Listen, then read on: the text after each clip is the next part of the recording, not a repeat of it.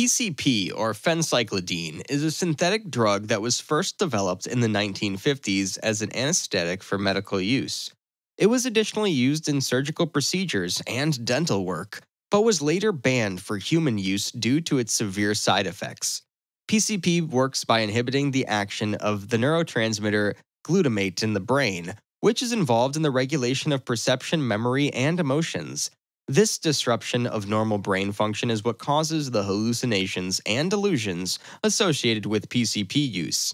PCP is classified as a dissociative drug, which means it can cause users to feel detached from their surroundings and experience hallucinations. This can make it difficult for users to differentiate between reality and fantasy, leading to dangerous behavior.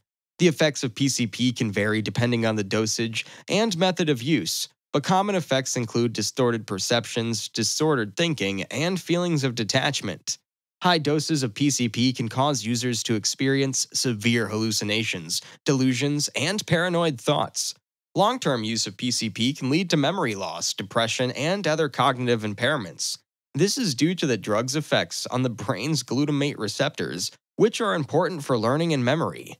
PCP is also known to cause physical effects, such as increased blood pressure and heart rate, sweating, and difficulty maintaining balance. These effects can be dangerous, particularly when combined with the drug's cognitive effects. PCP is highly addictive and can lead to a physical and psychological dependence.